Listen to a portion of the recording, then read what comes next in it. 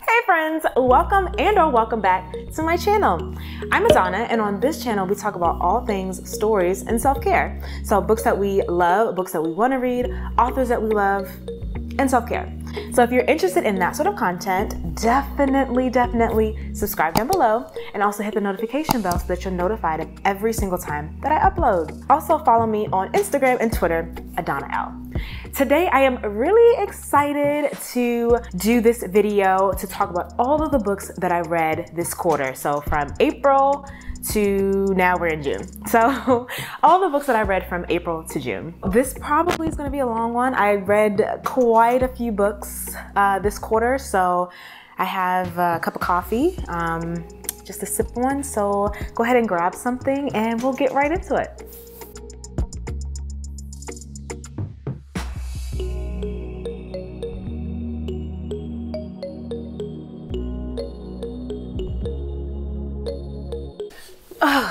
All right, so I'm excited to do this. For the month of April, I actually had a decent month, and only because I really enjoyed the books that I read. I didn't read a lot. I only read two books this month, but I really enjoyed the quality of what I read. I think that they were really, for the most part, lighthearted and easy reads. I kind of had a reading slump in April, I think because I read a lot in March and a lot of like heavier books in March.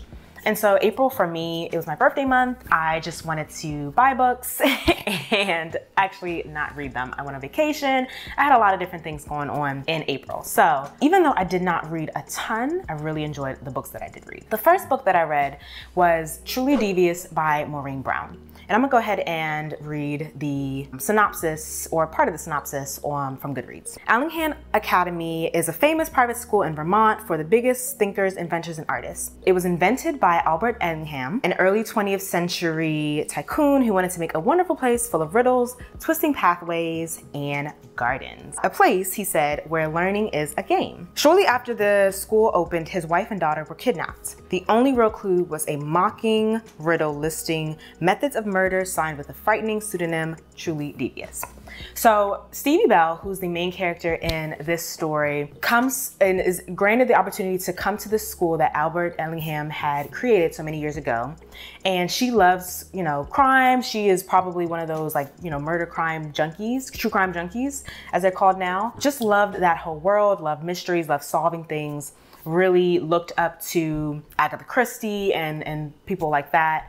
And her gift, or her talent, is the fact that she loves mysteries. And so she is able to come to this school, and when she's there, there actually is a crime that is committed while she's there. And so while she came there to try to solve the past history of what happened to Albert Allingham's wife and daughter, she actually also is solving a modern day crime as well. I thought that this book was fantastic. Well, not fantastic. I thought it was really cute and a really good read. I love Agatha Christie. I love those, whodunit crime style books or stories. And this one was a cute, high school version, light version of that sort of thing.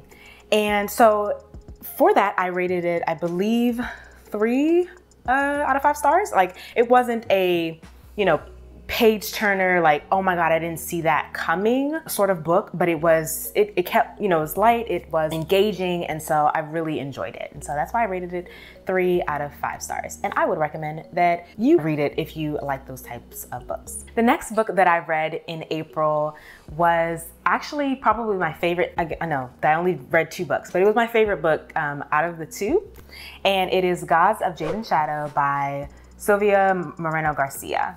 I actually had the pleasure of being able to read this while I was on vacation and on my birthday. And I'm gonna actually read an excerpt of the synopsis on Goodreads. And it says, the Mayan god of death sends a young woman on a harrowing, life-changing journey in this one-of-a-kind fairy tale inspired by Mexican folklore. The jazz age is full in swing, but Cassiopeia Tune is too busy cleaning the house and floors of her wealthy grandfather's home. Nevertheless, she dreams of a life that she can call her own. Yet this new life seems seems as distant as the stars until the day she finds a curious wooden box in her grandfather's home. She opens it and accidentally frees the Mayan god, who requests her help in recovering his throne from his treacherous brother. You would think that a story about a death god would be hard to read.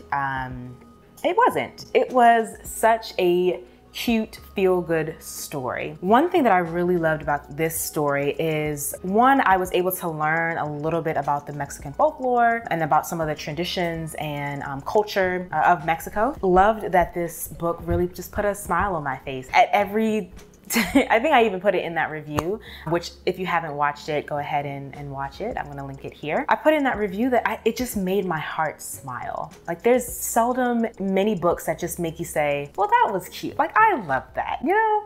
So I really felt that every single chapter, every single page. I was just like, this is such a cute book, and I loved it. So I rated it 4 out of 5 stars, and it was my favorite book of the month of April.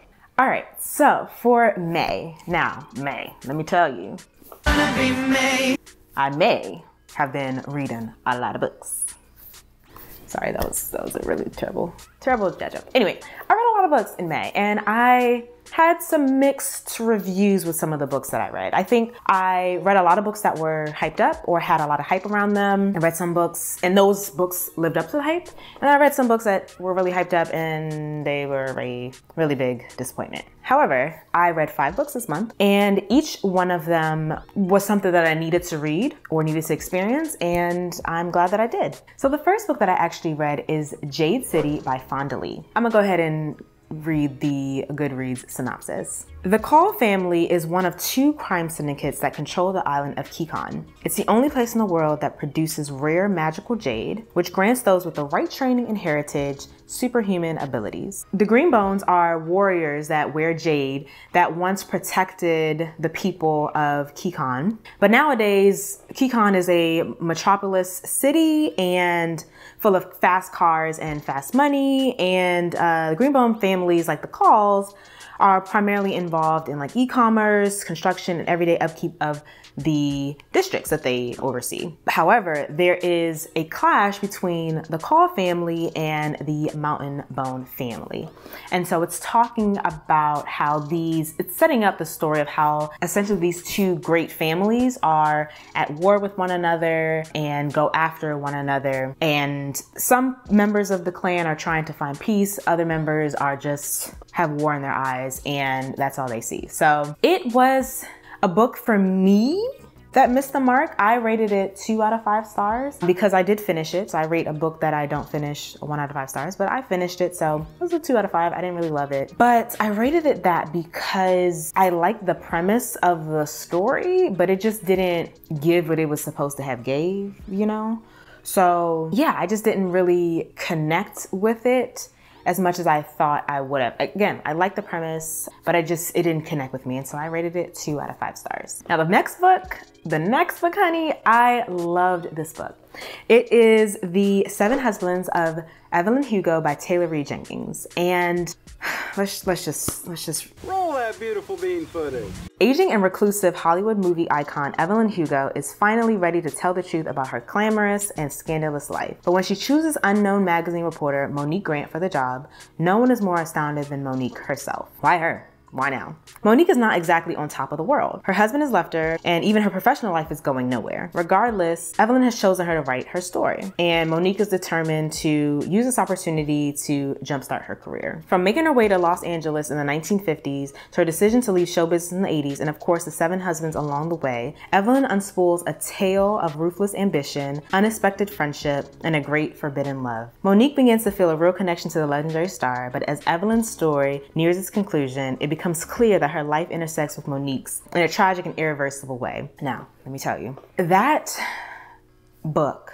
was one of the books that I love so much that I had to add it to my top books that you need to read in your 20s. If you haven't watched that video, definitely take a gander and check that out. It is such one of those books that just has so many life lessons in it and has so many key themes that someone should understand. So things like being your whole and true self, keeping family close, making the family that you need to make and keeping them close. I really truly love this book. It was one of the types of books that I like almost raced through. Like I could not put it down. I could not stop reading it. I was missing work meetings at work. Like I just did not care. Nothing mattered except for that book while I was reading it. And it was definitely a good book for me to be able to get out of a reading slump.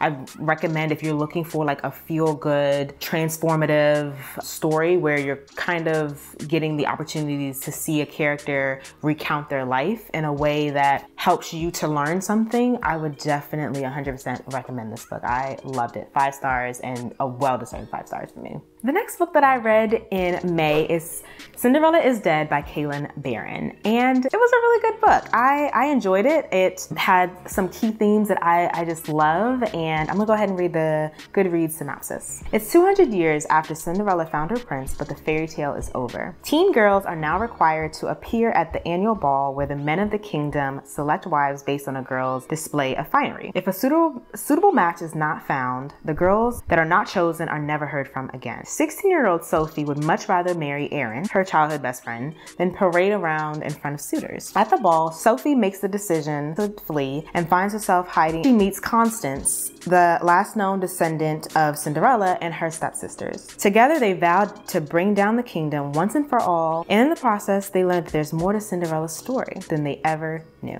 So I really enjoyed this book because there are a lot of key themes in it that I really like to, that really resonate with me as a reader. The idea of dismantling patriarchy, the idea of just taking a classic fairy tale story and twisting it so that you have, you know, themes of sexuality that come through. You have themes of womanhood and elevating women. And I just really enjoyed how the author was able to, again, take that classic story and present us a different story, present us something that we could say, well, that's well and good, but what if it happened this way? What would that mean? How would that look like? What would that world look like? And I thought the author did that really beautifully. I loved it and I rated it 4 out of 5 stars. It wasn't a knockout, especially after reading The 7 Husbands of Evelyn Hugo, but I really did enjoy it nevertheless. So I rated it 4 stars and I would recommend reading it if you love that those sort of topics or that sort of a book. So the last book that I read in May is The House in the Cerulean Sea by T.J. Klune. Now this one really was hyped up, a lot of hype around this book. And this book, I don't think it disappointed for me. So let me go ahead and read the Goodreads description. Linnaeus Baker leads a quiet, solitary life. At 40, he lives in a tiny house with a devious cat and old records. As a caseworker at the Department of Charge of Magical Youth, he spends his days overseeing the well-being of children in government-sanctioned orphanages. When Linnaeus is unexpectedly summoned by extremely upper management, he's given a curious and highly classified assignment: to travel to Marseilles Island Orphanage, where 6 dangerous children reside: a gnome, a sprite, a wyvern, an undefilable green blob, a were-Pomeranian, and the Antichrist. Linnaeus must set aside his fears and determine whether or not they're likely to bring about the end of days. But the children aren't the only secret the island keeps. So this book was really cute. Again, it had a lot of themes, or a lot of key themes that I like to read. So again, we have sexuality that is discussed. We have just the idea almost of like maybe racism or differentism, ableism that comes through, where you have people or children that are different abled or have different abilities, and they're not treated the same as like normal quote unquote children would be treated. And it explores the idea of, well, they're just children. Like they should be able to have the ability to explore life as any child would. I really enjoyed the fact that the author just kind of wrote it as Linnaeus is this person that has this, you know, solitary standard life where he doesn't open his eyes to different things until he's given this assignment, and he's forced to kind of look at the world a little differently after this assignment, after he's able to interact with these children, spend time with them, understand who they are as people. It just kind of goes back to the idea of, you know, people in the world, if we step outside of our comfort zone, steps outside of the world that we know, whether that's by traveling, whether that's by moving to another city or another state or another country, and seeing how other people people that are different from you live, that gives us a little bit more compassion and a little bit more empathy for people that are different from us. And I loved how the author was able to weave that through in a way that it's almost like made for like a child to understand, and definitely so for adults. So I really liked it. I rated it 5 out of 5 stars and really enjoyed it. All right, so in June, I have also not read a lot of books. I have read so far 2, and I'm starting on my 3rd right now. But I don't know, I've been kind of in a sort of a reading slump this month. I haven't really felt the need or felt gravitated towards any books. So I only read 2, and I have a review on one of them and just finished another one and haven't talked about it. But the first book that I read, and it was amazing, a page turner, is The Girl with the Lauding Voice by Abi Dare. So according to Goodreads, despite the seemingly unsurmountable obstacles in her path, Adanna never loses sight of her goal of escaping a life of poverty she was born into so she can build a future for herself and help other girls that are like her do the same. Her spirited determination to find joy and hope in even the most difficult circumstances imaginable will break your heart and then put it back together again. Even as Adanna shows us how one courageous young girl can inspire us all to reach our dreams and maybe even change the world. I love this book. I really did. If you haven't already, go ahead and check my full review up here. I have it linked up here, where I go into depth from everything from the synopsis that I kind of briefly went over, as well as what I thought about the book cover, what I thought about what my favorite character was, what I gave it in terms of a rating, and just some of the key themes that were really prevalent in that book. But I really enjoyed this book. I gave it 5 out of 5 stars. And one of the reasons that I love this so much is that, one, it was a book that I really can kind of see myself in the main character. It's about a woman who's in Nigeria, in Lagos. I connect with her just from that perspective of we are from the same country, but I also connect with her because that desire to want to learn, that desire to want to understand the world that's around you, to pull yourself out of unfortunate circumstances, is something that I think a lot of people can identify with, but I actually really do identify with. And so I see myself in Adanna, and I see myself in her grit and her determination and her joy, even her laughter, her ability to be able to see the joy in certain situations. Unfortunately, also I can see myself, my innocence in her. For a long time, you know, I identified with her in terms of just not knowing things and not being aware of certain things. And because of her story, because I've been able to connect with that, it's a story that just kind of every single time I have the opportunity to tell and recommend someone, hey, go read this book, I will, because I loved it so much. So I rated it 5 out of 5 stars. And again, if I haven't convinced you now, go ahead and watch the video where I did the full review. And I really think that you should read this book. I really, truly enjoyed it. And then the second book that I've read so far in the month of June is a book called Her Last Breath by Hilary Davidson. This is a book that I came across on Amazon Prime Reads. So as a Prime member, I have access to selections of their books that they have for Prime readers to be able to have access to for free. And it was a thriller. You guys know I love thrillers, I love mysteries. And so I was like, yeah, let me see what it's about. So from Goodreads, when her beloved sister Caroline dies suddenly, Deidre is heartbroken. However, her sorrow turns to bone-chilling confusion when she receives a message Caroline sent days earlier, warning that her death would be no accident. Long used to being a pariah in her family, Deidre covers her tattoos and heads to Manhattan for her sister's funeral. The message claimed Caroline's husband, Theo, killed his first wife and got away with it. Reeling from the news, Deidre confronts Theo on the way to the cemetery, and he reveals both his temper and his suspicion that Deidre's perfect sister was having an affair. Paranoid and armed with just enough information to make her dangerous, Deidre digs into the disturbing secrets buried with Caroline. But as she gets closer to the truth, she realizes that her own life may be at risk and that there might be more than one killer in the family. So I liked this book. In terms of thrillers, it was okay. It was not terrible. It was not bad, but it wasn't also the best thriller I've ever read. So a key theme that was really prevalent through this book is the idea of gaslighting. How it's so easy to gaslight someone or be gaslighting, to have someone gaslight you. It was really sad how people play psychological games and how it affects people.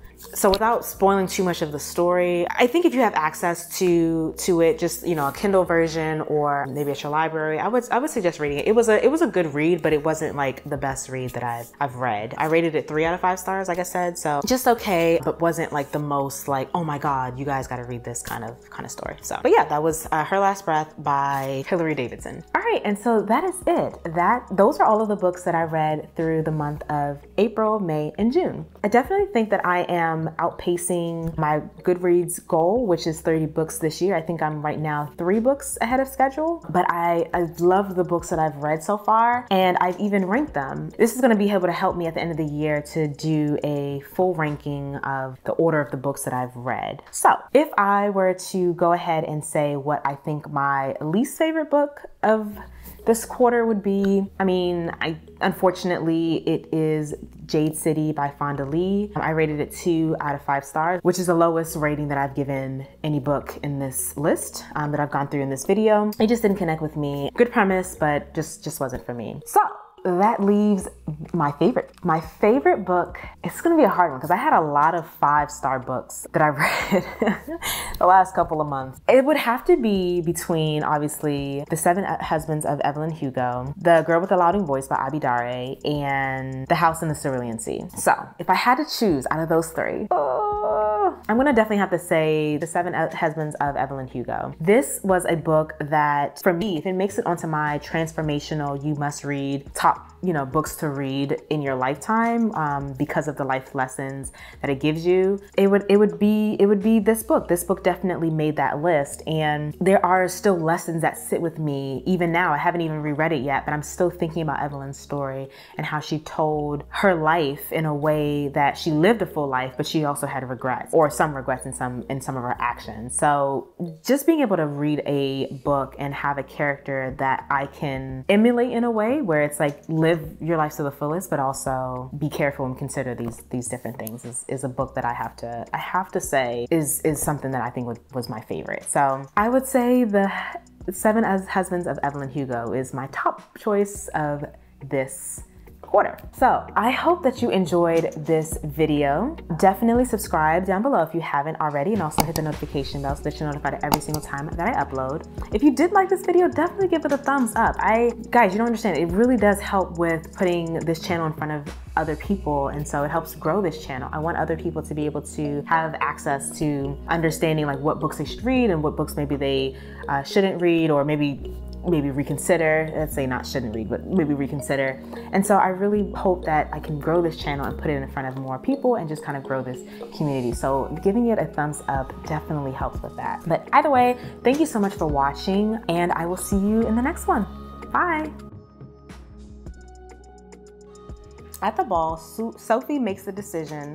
Did I say Susie? Sophie, sorry. Sophie makes the desperate decision to flee and finds herself hiding in Cinderella's. There she meets Constance. Their caretaker is the charming and enigmatic